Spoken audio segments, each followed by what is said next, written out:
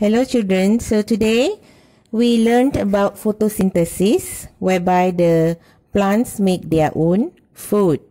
Okay, they use the sunlight, they need the sunlight, carbon dioxide and water, and they also have chlorophyll inside their leaves.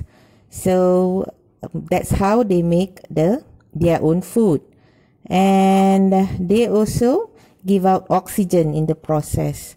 So I'll be giving you, together with this, I'll be giving you a video presented by Bang Mat as a guideline for you to make your own video presentation of the said process of photosynthesis. Thank you. Plants make their own food. Plants absorb sunlight and carbon dioxide using through their leaves. In the leaf, there is chlorophyll.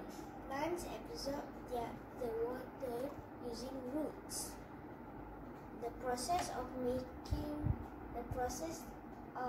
the plants making their own food is called photosynthesis.